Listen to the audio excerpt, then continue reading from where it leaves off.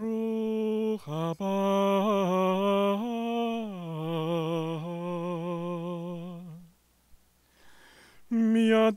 miadir al hakol mi baruch al hakol mi gadol al hakol מדקול על הכל. הוא יברך את החתון ואת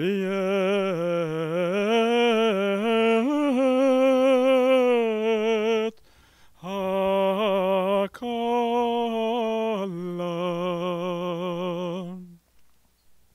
May be seated.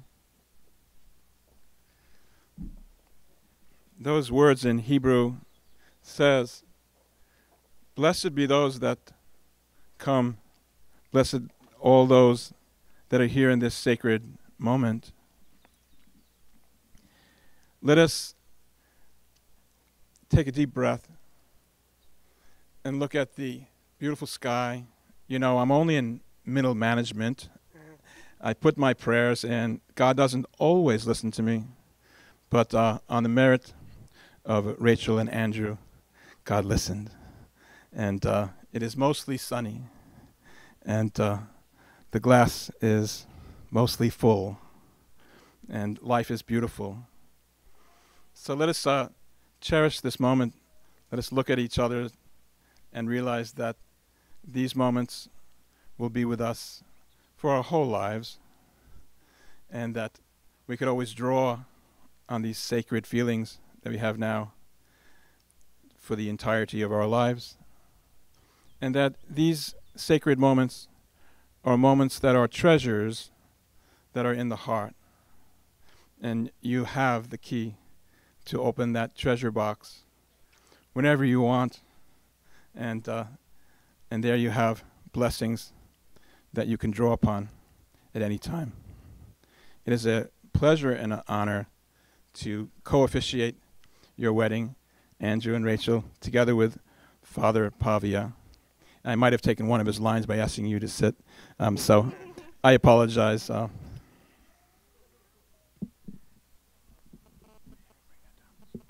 Nothing to apologize for, dear Rabbi. In a world often torn by divisiveness, it's wonderful to remember what unites us, love. And so, a beautiful bride and a wonderful, fortunate groom. I begin with the nuptial blessing. O God, who by your mighty power created all things out of nothing, and when you had set in place the beginnings of the universe, formed man and woman in your own image, making the woman an inseparable helpmate to the man, that they might no longer be two but one flesh, and taught that what you were pleased to make one must never be divided. O God, who consecrated the bond of marriage by so great a mystery, that in the wedding covenant you foreshadowed the sacrament. O God, by whom woman is joined to man, and the companionship they had in the beginning is endowed with one blessing, not fortified by sin or washed away by the flood. Now with favor look upon these your servants, Andrew and Rachel, joined soon in marriage, who ask to be strengthened by your blessing. Send down upon them the grace and pour your love into their hearts, that they may remain faithful in the marriage covenant. May the grace of love and peace abide in your daughter Rachel. May her husband entrust his heart to her. Shalom and peace.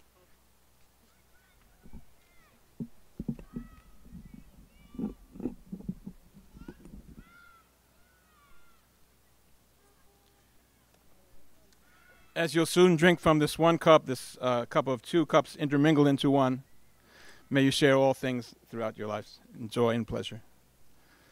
Baruch atah Adonai Eloheinu melech haolam, borei pri hagafen. May the congregation say, Amen.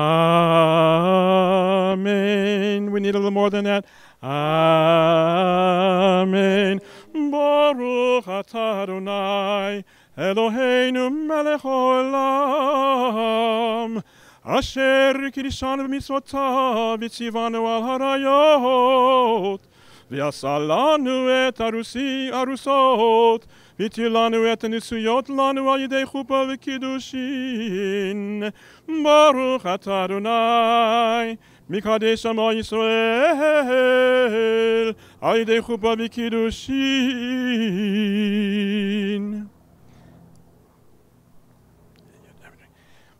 It's such a momentous occasion that they sent the boats and the planes all at the same time. Everybody wants to be here. L'chaim, l'chaim.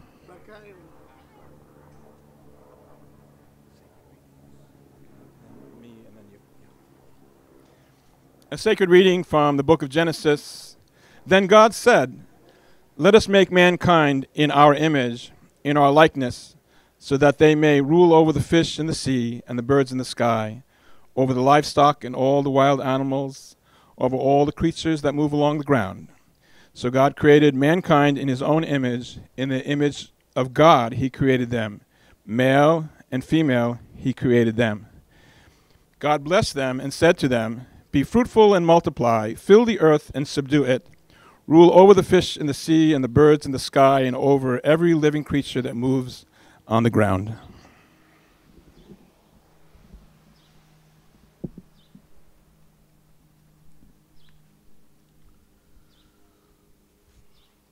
A reading of St. Paul's letter to the Corinthians. Brothers and sisters, strive eagerly for the greatest spiritual gifts, but I shall show you a still more excellent way. If I speak in human and angelic tongues, but do not have love, I am a resounding gong or a clashing cymbal. And if I have the gift of prophecy and comprehend all mysteries and all knowledge, if I have all faith so as to move mountains, but do not have love, I am nothing. If I give away everything I own, and if I hand my body over so that I may boast, but do not have love, I gain nothing. Love is patient. Love is kind. It is not jealous. It is not pompous. It is not inflated. It is not rude. It does not seek its own interest.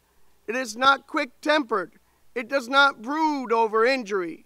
It does not rejoice over wrongdoing, but rejoices with the truth. It bears all things, believes all things, hopes all things, endures all things.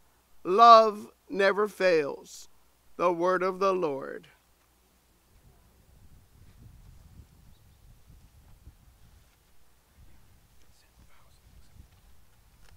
And now for the consent and the vows.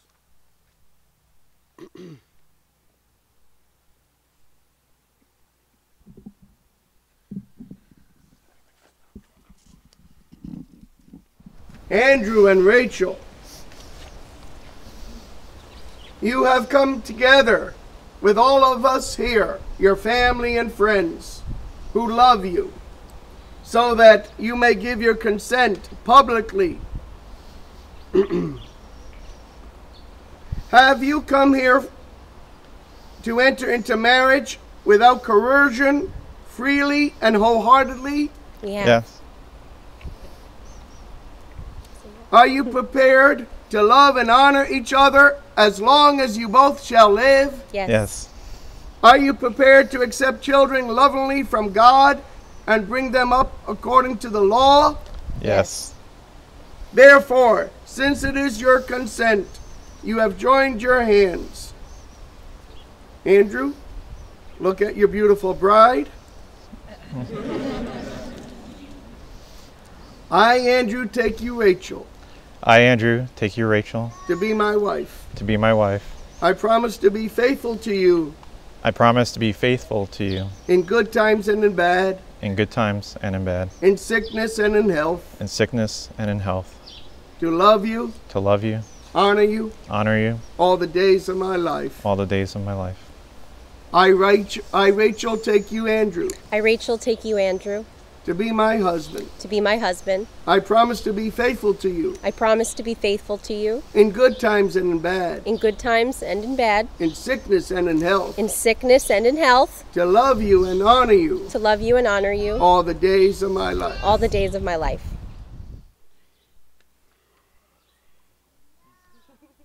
You have declared your consent before God and this community. What the Lord has united, let no man put asunder.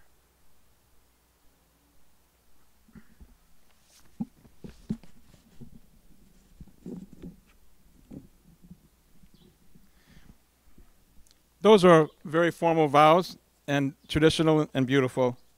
We also like to kind of show the love story of our couple here. And so Father Pavia and I will share that story as it was related to us. In Rachel's case, it will be we'll share in part because it's a very long story, and so I've taken the liberty to zero in on a certain aspect. As we started dating, I noticed that Andrew was very kind and thoughtful and a good listener. I was always surprised at his thoughtful questions to my stories and how he seemed genuinely interested in what I did. Most importantly, he was very calm and never pushy. He always let me take things at my own pace and never seemed upset. Even when he tried to hold my hand the first time, he immediately asked, "Is this okay?" As we continued to date, I remember that moment when I realized this was something different. We were out to dinner for the first time to meet my friends. He was so worried about what to wear, and he was so polite and sweet. He really tried to engage with my friends, and I could tell he wanted to make a good impression. I felt so good and proud that we were together, and felt a warm, glowing knowing that it meant so much to him and to connect with my friends and family. I spent a long time imagining and dreaming about who I might spend my life with. What I find fascinating, most fascinating, is that Andrew is really nothing like what I imagined because he's better. He is the person I needed who I never knew I needed. He makes me feel safe and calm, better able to adventure out and try new things. Like, for example, I never would have tried sushi before Andrew. He is that stabilizing, bracing presence that reassures me that someone always is on my side and cares about me. Even when I pretend to have a brave face, that I could do it alone. No, he is there to reassure me. He is the sounding board to tell me what I already know. He is sensitive and kind, reminding me regularly what it means to be truly loved. When I am sad or anxious, he is the one person who can reassure me that things are fine. He shows me when to be quiet and when I want to be really loud. I am a terrible decision maker when it comes to my own decisions. Of course, Andrew being the exception. And he has helped me to be more confident. I worry less about making the wrong decision because I know that I have a partner who will help me and support me. Andrew never misses an opportunity to tell me I am beautiful or special or smart. And even though I don't really need him to do that, it still feels good. He has helped me in a huge work transition, and he helped me buy my first new car. And he helps me become a better person every day. I know that Andrew is the one for me, not just because I love him, but because he is the person I want to make proud every day, and I promise to try my best to achieve that goal.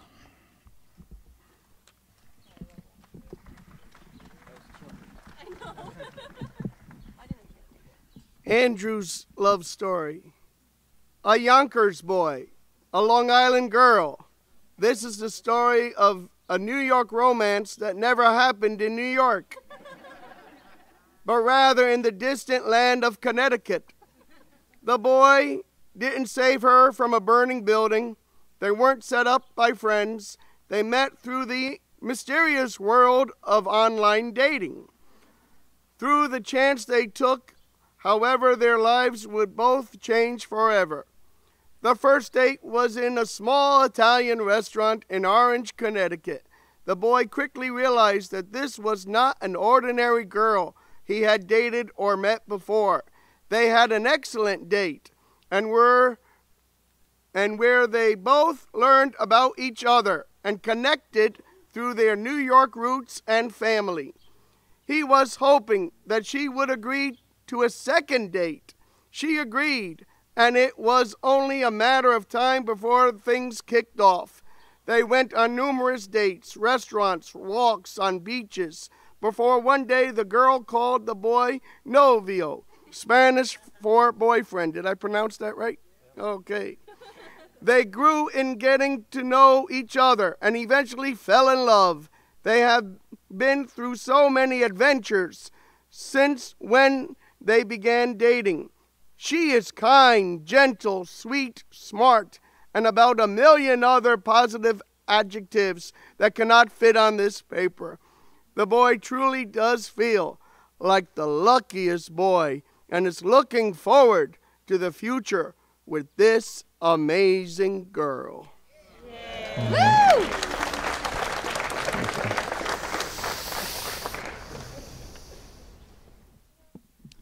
The rings.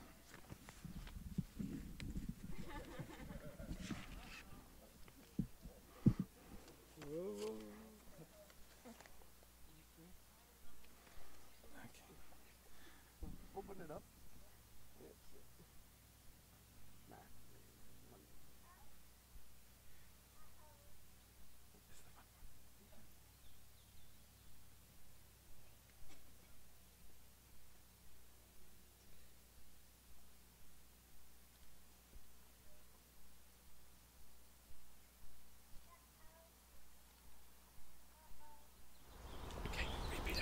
Okay. By this ring, By this ring, you are consecrated to me you are consecrated to me as my wife, as my wife, in accordance in accordance with the laws with the laws of Moses of Moses and the people of Israel. and the people of Israel.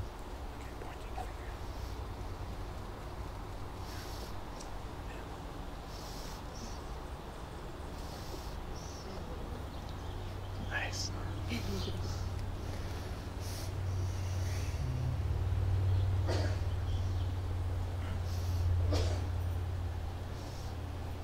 I am to my beloved, I am to my beloved, and my beloved is to me. and my beloved is to me. Thank you.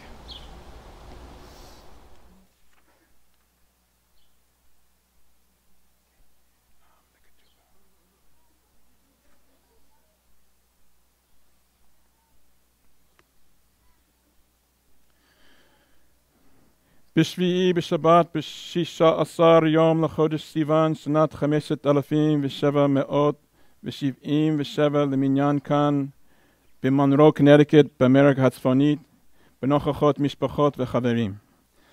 On the 7th day of the week, the 6th day of the month of Sivan in the year 5777, corresponding to the 10th day of June in the year 2017 here in Monroe, Connecticut, United States of America, in the presence of family and friends, the beloveds, Andrew Joseph Gandia, son of Joseph and Anna Maria Gandia, and Rachel Susan Boyarsky, daughter of Gary, Stephen, and Marjorie Sue Boyarsky, entered into the covenant of marriage.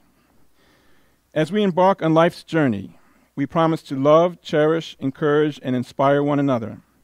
Our hearts fuse together, creating a unique bond with friendship and compassion at its core. Through this union, we vow to value and support each other, always striving to show sensitivity to each other's needs. We shall nurture one another emotionally, spiritually, and intellectually, embracing our respective qualities, strengths, and heritages. May we continue to grow together, maintaining the courage and determination to pursue our desired paths. We promise to celebrate life's joys with grace and overcome life's adversities with tenacity. May we maintain the intimacy that fosters trust, honesty, and communication. As life partners, we shall strive to build a home emanating love, peace, charity, and tolerance. Through each other's eyes, we see the world anew.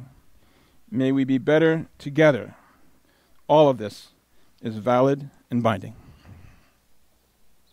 Okay. And then that's okay. Perfect.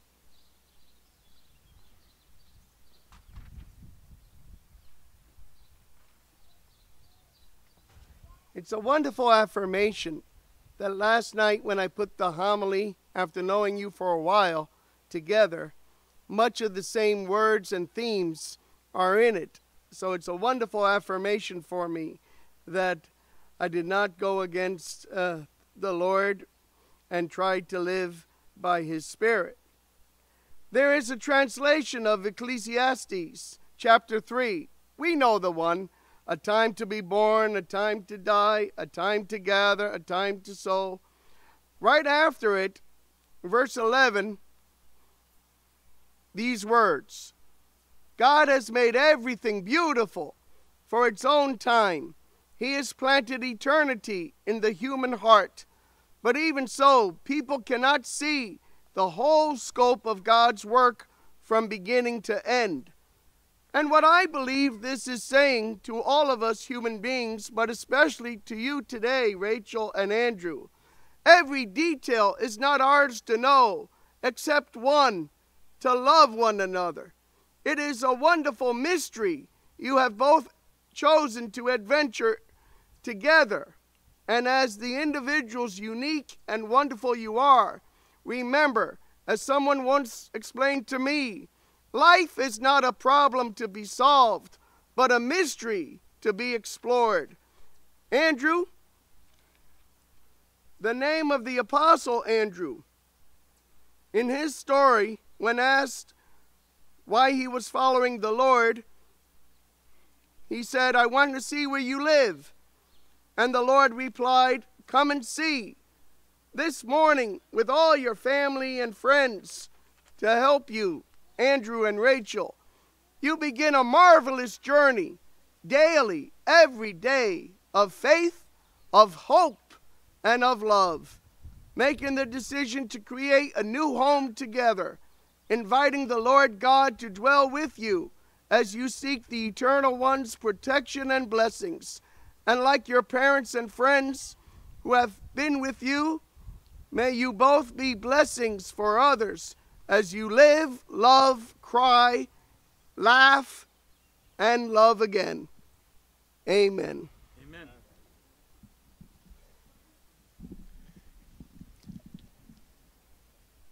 Sometimes it just takes the right word, and you don't need many words to say something that could last a lifetime. And so here's my homily. It's old and it's good. The word for man is ish. And it's spelled for the Hebrew, those that know Hebrew, Aleph, Yud, Shin. And the word for Isha, it means woman, is spelled Aleph, Shin, He. So they have all the same letters, the two letters of the Aleph and the Shin. But where they differ is that the Zachor, the male, has the Yud, and the Nakeva, the female, has the He. So when we put those letters together, it spells Yah, and that means God. So there's a saying that the Spirit of God resides in the Ish, between the Ish and the Isha. That it is a special kind of spiritual law when you bring the Ish and the Isha together, not only in a physical sense, you know, that you can be partners in the creation of life itself, but in your own experience and your own connection with divinity, with the highest wisdom, it is something that is magical. And so, Yah, like hallelujah, praise be God. Now, I'm only going to give you one warning, because that's all it takes. If you take the Ish and the Isha and remove from them Yah, you're left with fire. Ish, ish. Because that's the way you spell fire. Aleph, Shin. And so you are dealing with a powerful spiritual chemistry set. And so you must always keep Yah between you. It's very simple, straightforward. We all know what that means, to keep Yah between you, and then you shall always be blessed.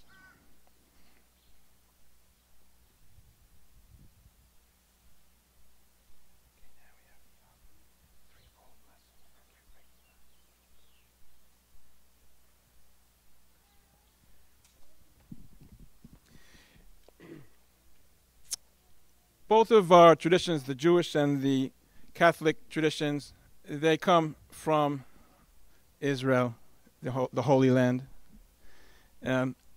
Jesus was a Jewish man. We know this.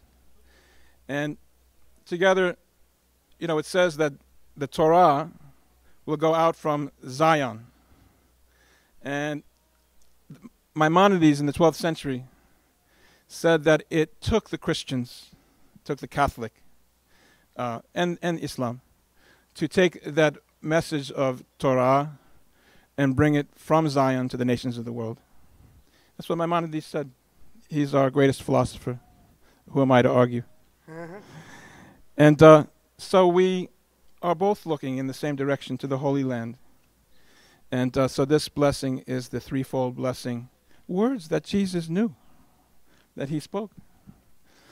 So Father Pavia said it before, sometimes there's so many forces in the world that pull things apart.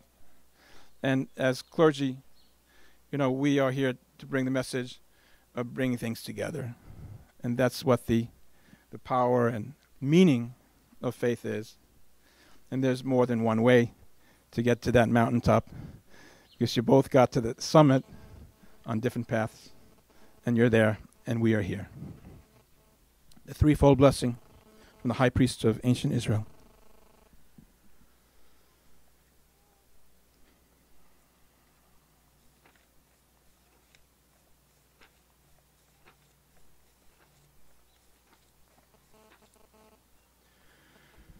Yevarechecha Adonai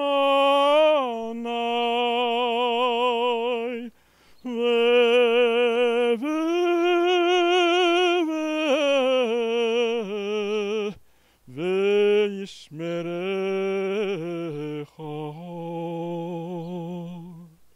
May the Lord bless you and protect you. Yaher Adonai panav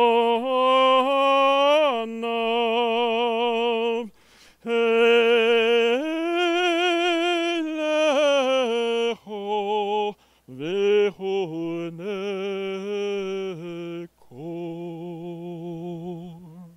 May the Lord show you favor and be gracious to you. Yisad Adonai panav elecho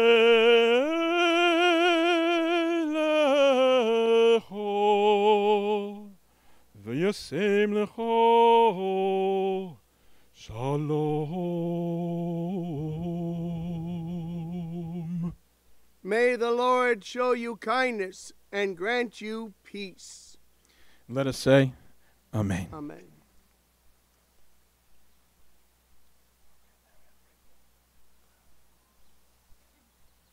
All right. There's one more thing we got to do here before we move on to the celebratory part of this lovely and auspicious occasion. That is the curious tradition of breaking a glass. It seems so counterintuitive. Why break a glass? But there's many ways to explain it. Just as the glass is broken, your old lives are broken, and you can never put them back together again, because now you got something even bigger and better. Also, we always remember in the highest moments of our joy where we are rooted, in the Holy Land, in our holy traditions, whether it be Catholicism, whether it be Judaism. That's where our sacred stuff is. Let's remember that here at this moment, which is very important to us personally. Let us remember the community as well. And probably my favorite reason, certainly Rachel's favorite reason, is the modern reason, and that this may be the last time that Andrew gets to put his foot down. After he does that, we'll say Mazel Tov. And Father Pavi and I, once again, it is an honor and a pleasure to co-officiate for you, Andrew, and for you, Rachel, Yes. in the presence of God, Yah, hallelujah, and in the presence of all of your families and friends. And thank you, and let us all be blessed. So, Mazel Tov! You did it!